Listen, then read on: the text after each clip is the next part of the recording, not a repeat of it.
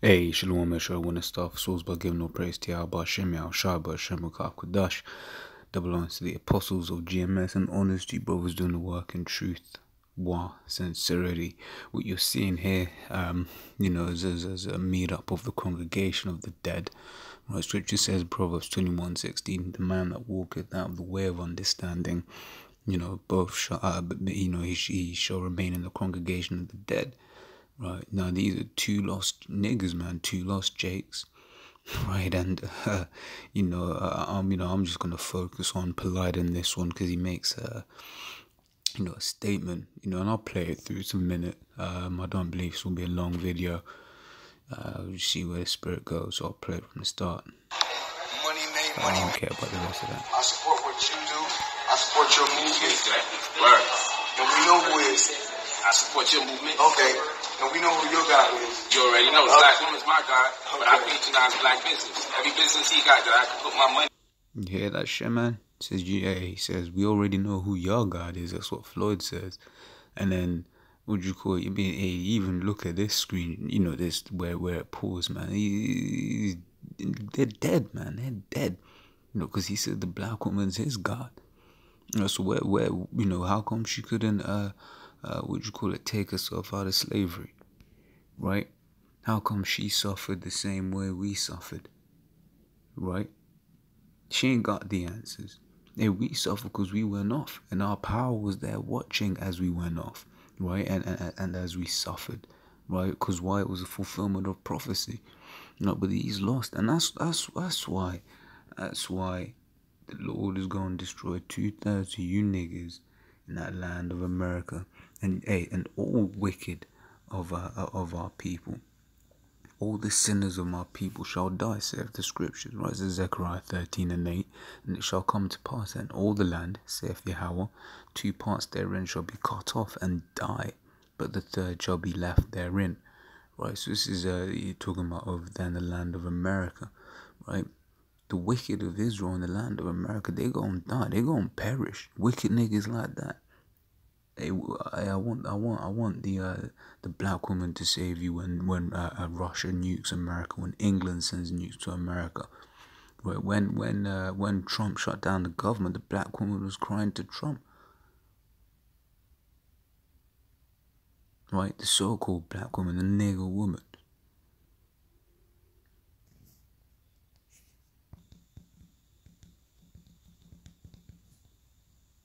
This is Amos 9:10.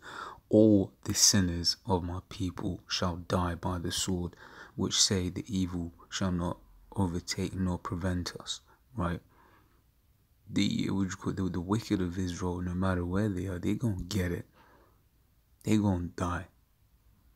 Right? Because they've not trusted in the Lord. Right? They've praised every other god apart from the Most High. You might tell Polite, he's an Israelite, but he's still gonna worship that nigger woman, man. And about all these black guys, man. These Africans, they're just all about that sex, man. They're not about the empowerment of our people, right? Even if they want to talk that whole black shit, they're not in for the empowerment of black women. Whenever you see them in video of black women, it's a scantily clad, a nigger woman that just look nasty, man. Through. And that's what it's all about for these guys. It's all about the carnal. It's all about the sex. What they talk about worshiping black women, all they want to do is pop black women, man. Hey, over here we read the scriptures, right? We read the Timothy's about the order, how a woman's supposed to be carrying herself, right? Adorned in modest apparel.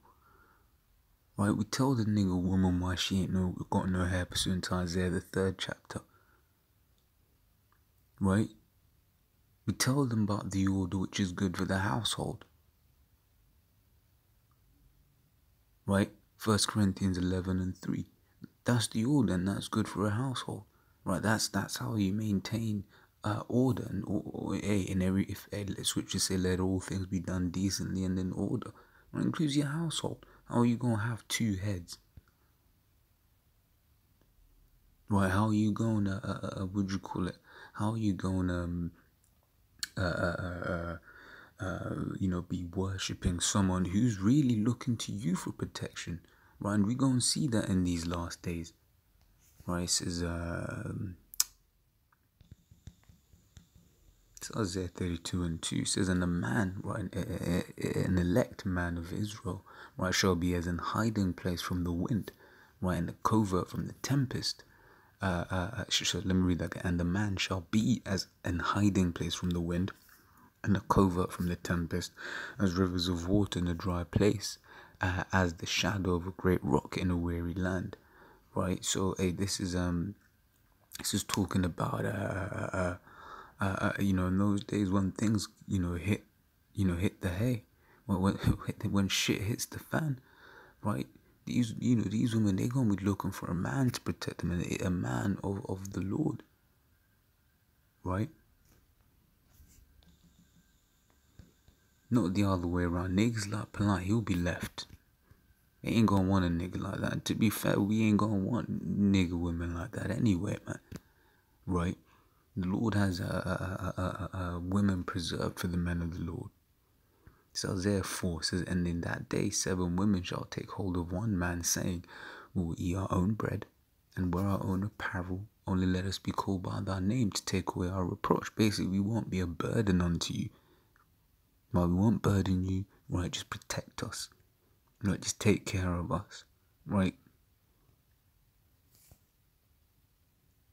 It says Ezekiel 37 says, the hand of Yahweh was upon me and carried me out in the spirit of Yahweh and set me down in the midst of the valley which was full of bones, and caused me to pass by them round about. And behold, there were very many in the open valley, and lo, they were very dry. Right, so as we said, in fact, I'm going to get it.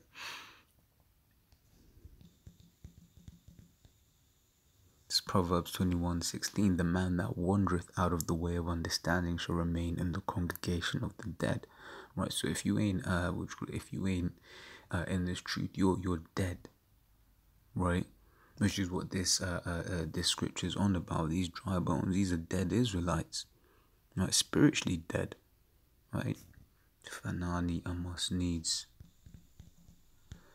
This is Revelation 11:8. It says, and their dead bodies shall lie in the street of the great city, which spiritually is called Sodom and Egypt, where also our Lord was crucified, right? And that's that 350 years ago. Well, it goes and say, and they of the people and kindreds and tongues and nations shall see their dead bodies 3 days and a half, right? Representing the 350 years between 1620 and 1970, right? And shall not suffer their dead bodies to be put in graves, right? 1970, right? That's when this truth started coming out. So it's it's a very important. Scripture says, when thou set thy nest among the stars. Let me grab that list of books, right? If I can find it. This is Obadiah 1 and 4. It says, though thou exalt thyself as the eagle, right? What's the symbol of America, right? The eagle. It was a symbol of Edom. The eagle was in the Roman Empire. That was a symbol as well. Right, it says, and though thou set thy nest among the stars, thence will I bring thee down, saith Yahweh. Right, so when he set his nest among the stars, he went into space, was that 1969, 1970, right? And then you look at all of the things that started happening in that era. The LGBT was soon after. Roe v. Wade, which was the ruling that basically legalized abortion. That was 1970s, I think maybe 72, right?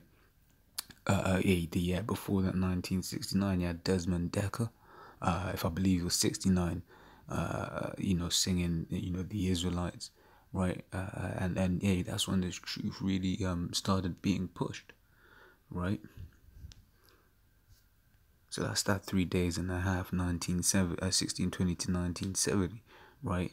It says, and basically, as we just read in Proverbs 21:16, right, this dead bodies, this is metaphor being spiritually dead, right? In that great city is America, which spiritually is called Sodom, why? Because of, that's, once again, that's the beacon of homosexuality. That's where it's pushed. You can't watch anything made in Hollywood anymore without, some homosexuals in there, right? This is in Egypt, why? Because Egypt represents bondage, right? Then you might be confused by where also our Lord was crucified, right? And this is referencing the fact that that's where that image of Serapis Christus, Cesare Borgia is pushed throughout all the world, right? Some Hollywood productions. Right, so this goes back to Ezekiel 37. It says, the hand of Yahweh was upon me and carried me out in the spirit of Yahweh and set me down in the midst of the valley which was full of bones and caused me to pass by them round about. And behold, there were very many in the open valley, and lo, they were very dry and polite. Well, he's a very dry bone, man. Right, he says, and he said unto me, Son of man, can these bones live? And I answered, O Lord, power, thou knowest. Right? So then he said unto me, prophesy unto these bones and say unto them, O ye dry bones, hear the word of Yahweh. Right, and that's what we're doing out there week in, week out, starting off with the apostles on down to the power of Yahweh Hashem Yahushai. Right? We're prophesying unto these dry bones, right? Our people who are lost. For you to be calling a black woman God, you are lost beyond comprehension, right? And if the Lord delivers you out from among that, then hey, praise the Lord. Hey, and that goes really for all of us, right? For bringing us out of the madness that we were in, because we were all doing some dumb shit before, worshipping some dumb idols, right? It says, and hear the word of Yahweh. Thus saith Yahweh, power unto these bones. Behold, I will cause breath to enter into you, and ye shall live. Right, this is talking about these, this scripture and the understanding thereof. These scriptures and the understanding thereof, much like in Genesis when breath was breathed in. Right, it's now lay sinews upon you and will bring up flesh upon you and cover you with skin and put breath in you. Yeah, that breath once again is talking. That's talking about that the same thing as in Genesis, right? When the Lord breathed, right? It says, and ye shall live, and ye shall know that I am Yahweh. So you ain't alive unless you're in this truth, right? Which ye then find that really you're in this world, you're dead, right? But we're dead, but we have the spiritual understanding to know that we're dead. We're spiritually alive, right? Whereas, those niggas, they're dead. Right? Triple D, dead. Capital D, dead. Right? This is Exodus 20 and 3. Simple. Thou shalt have no other gods before me. Right? And hey, that's all the Lord said. Hey, don't have no. That's not easy, right? The Lord Yahweh Hashem Yahushai, he can't be compared. You can't compare to him, right? Everything you see, everything framed by his word. Yet you go and worship the creature more than the creator. That Jake is through, man. And I'm gonna say Shalom.